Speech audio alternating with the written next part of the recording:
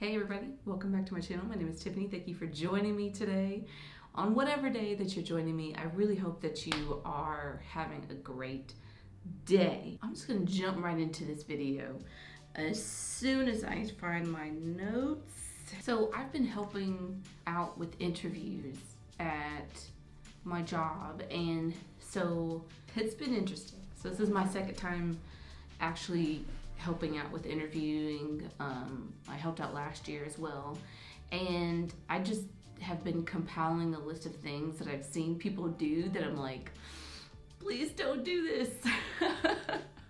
So I will be talking about those things today, and hopefully you don't make these same mistakes in your next interview. So I've got a list, so if I'm looking down, that's what you'll see me looking at. And in all fairness, I have also made these same mistakes before, so please don't think that you're the only one or whatever.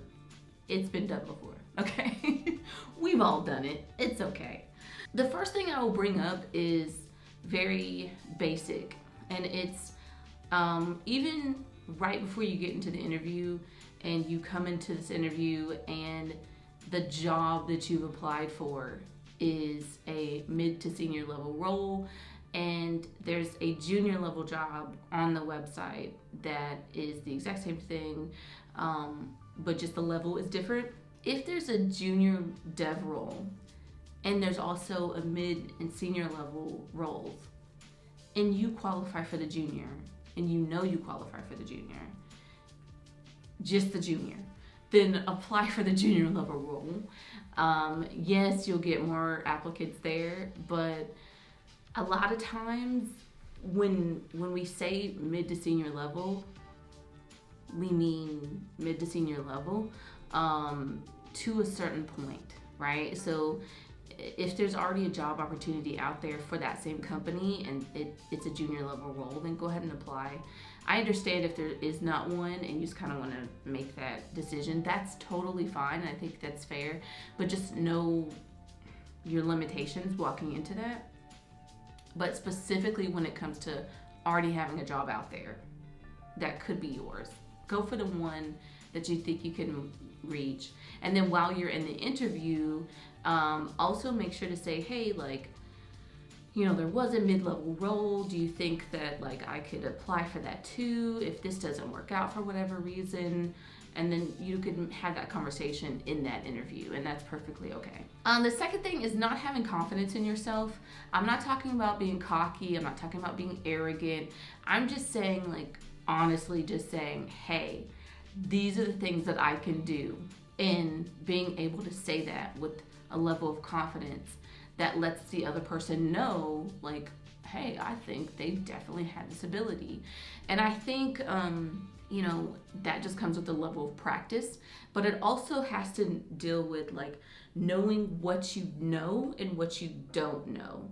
So if you don't know something, having the ability to be like, hey, I don't know what this is, and then like moving into more conversation from there. But you have to know, you have to be confident in what you are comfortable with doing in terms of your skill level and your technical abilities. The third thing is something I've seen and something I've also done myself. It's not giving context in your answers. So sometimes it's like, hey, tell me about a time where you worked on a project with somebody, and you know, they want to know what the project was, how you collaborated, what was your role in that project, and you know, what was the outcome. And sometimes there's a follow-up of like what could you have done differently. And so being able to have that clearly lined out is super important. Not only for you, but it's also very important for the interviewer or interviewers, because then they could clearly understand like what it was that you were trying to accomplish, who you worked with, and maybe including some of the tools that you use to collaborate with others, considering we are in a virtual world. So it would make sense to kind of add those things in as well. whether you use Slack or, how did you go back and forth with the person that you're collaborating with, or maybe it's a group of people that you're collaborating with. So those sorts of things are extremely important. Tell a story. You may have heard it before, but tell a story, beginning, middle, and end. And that's gonna make sure you have a solid answer. Please ask questions. At the end of the interview, make sure that you ask questions. And please have some thoughtful questions.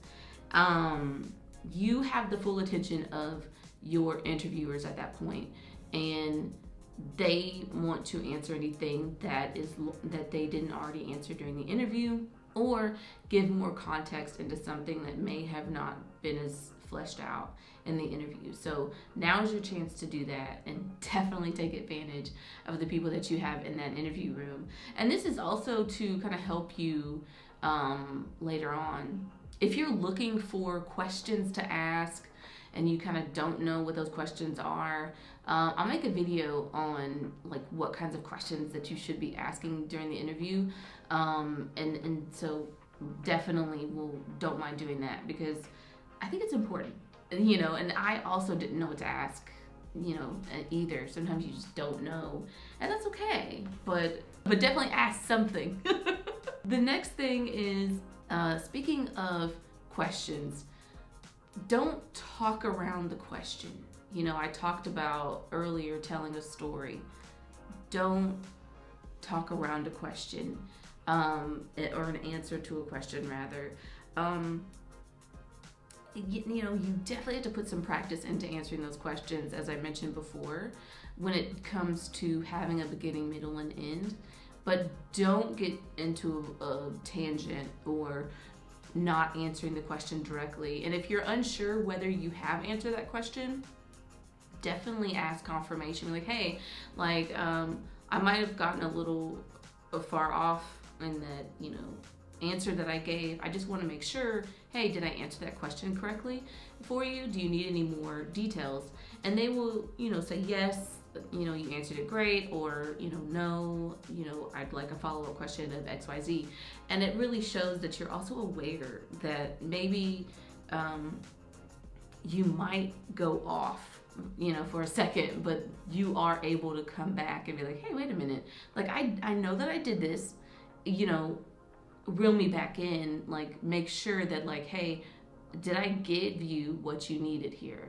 And so it really shows a level of awareness as well of just who you are as a person. And the next one is saying you don't know a specific topic, but then that's it.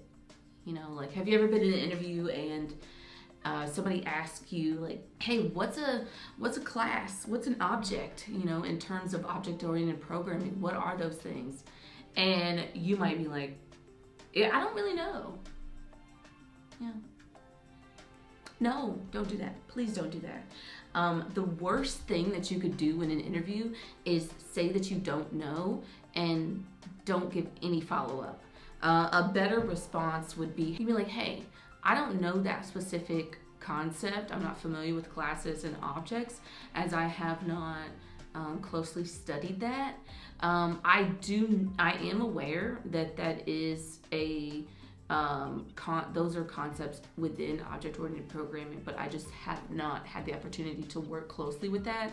Do you mind giving me an example of a class or an object? And if you're not comfortable with that, maybe say, hey, I don't know specifically what that is.